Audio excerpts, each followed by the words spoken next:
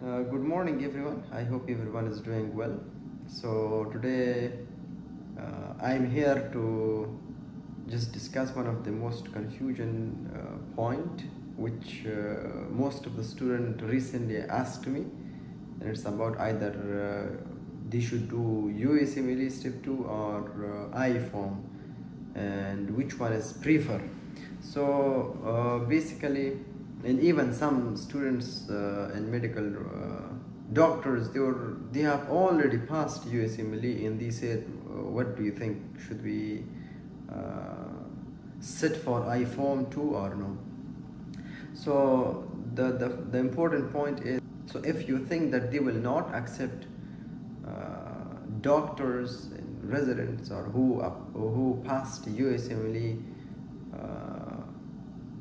so why they put it as a requirement? They could easily remove that and put only IFOM as the standard exam for them.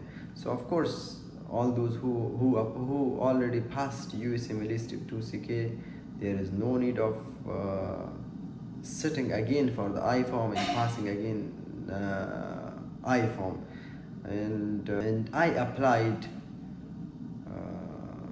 to neurosurgery program by USMLE. So I passed Step 2 CK, I had USMLE Step 2 CK, and then I applied. I did not sit again for the IFOM.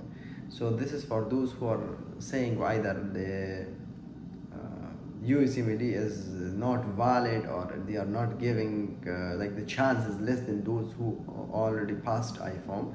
And even recently I asked some of the residents who passed IFOM. I have seen residents who passed USMLE. Of course it's less, and those students, most of the residents are here, they have passed IFOM.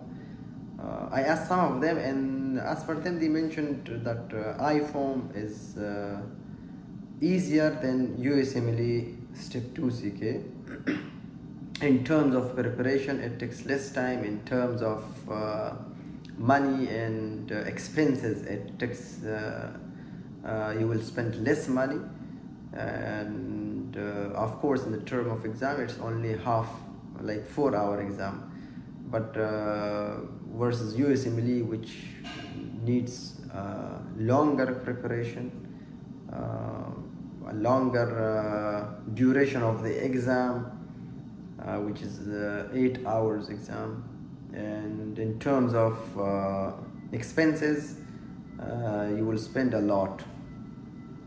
So this was their main reason that they did IFOM. Of course it's not for all of them, only for some of them that I just met, and I asked them this specific question.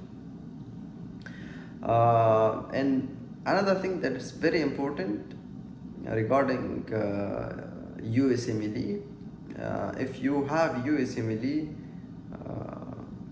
you should have a good justification for staying here. For example, no one likes in either of country in the world, even if it's your country and you're the program director, you don't like the people who just, you are investing on them and you will accept them in their program, and then they will leave you in the middle of the program if they find something, for example, outside the country. So of course it's the same here. If they think, or for example, if they know that for the student that I will accept him, I already invested on him and all these, and he will leave me in the middle of the program, of course they will not accept you, and there is less chance that they will accept you in the program. So even if you have USMLE, you should have a good justification and reasons to convince them that you will stay here and you will finish the program. And even some of the residents, after they accepted, they are doing their USMLE because in the future some of them have planned to do fellowships in the US. So that's why they are doing the USMLE. So these are the main concerns, and some of them the student mentioned, should we mention our USMLE Step 1, or either should I mention that I am ECFMG certified or not? For me, I did like Step 1, Step 2, and I was ECFMG certified, so I clearly mentioned in my CV that yeah, I passed USMLE Step 1, I passed Step 2, and I'm ECFMG certified. So I just mentioned everything clearly and in my CV, and I was honest in my CV. You know, this is very important, and I will have a different talk on the CV, how to improve that, because many people were asking about how to improve the CV, and either the research is mandatory to have it or no.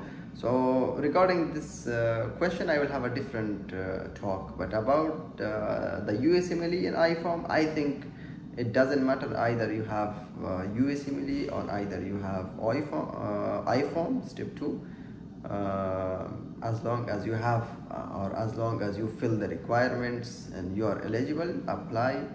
And now it's more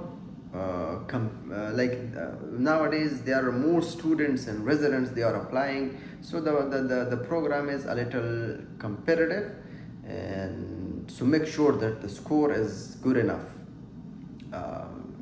It doesn't mean, like, for example, okay, if you have less score, you will not have the chance. So one of the requirement is either to pass USMLE or IFOM. To have IFOM, like, that's equal to passing USMLE, which is 74 now. So if someone has, for example, a higher score,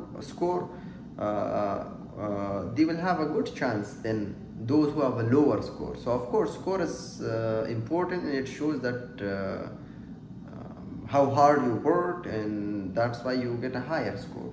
So it's better to have a good score, a higher score, but it's not must. The only requirement is, like, you pass USMLE or you have